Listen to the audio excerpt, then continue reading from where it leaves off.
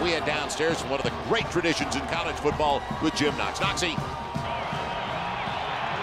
All right, y'all, here we go again. Running with Ralphie. What? They say Ralphie had 4 flat in the 40 just a couple weeks ago. We're going to turn it around. And here we go down the stretch. Come on, Ralphie, bring it on, baby.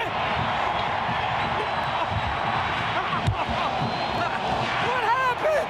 I got clipped at the 50. Hey, where's the penalty flag?